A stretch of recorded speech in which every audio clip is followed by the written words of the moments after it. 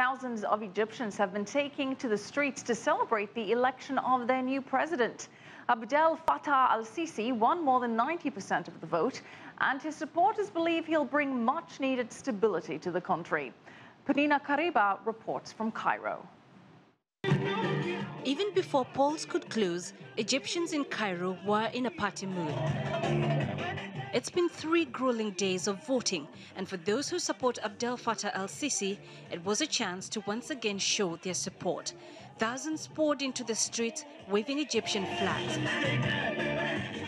In some parts of the city, police were forced to close down some streets to try and better control the crowds. Long live Egypt, he says. Long live Egypt. It's a slogan that's become quite popular here since voting started. Thus, to celebrate the greatest day of Egypt, we have restored our country again from the terrorism. We are going to fight them again. We are going to restore our country, to put it on the stand, to be forward again. It was the epicenter of the 2011 revolution that ousted Hosni Mubarak. Tonight, however, Tahrir Square is hosting throngs of Egyptians celebrating what they hope is a new dawn for their country. Well, we'll know in a few days whether Sisi has indeed won this election. But for the people gathered here, it's already a fact. His critics, though, say the low voter turnout means he may not get the strong mandate he was hoping for.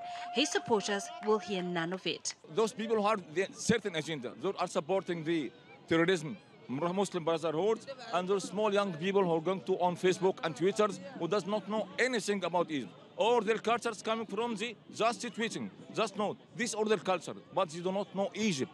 Egypt, this is Egypt. Cairo may be celebrating now, but 2 major hurdles remain for the country. First, the results of this election, and second, should Sisi win, he will be responsible for fulfilling the hopes of the people gathered here. Peninah Karibe, CCTV in Cairo, Egypt.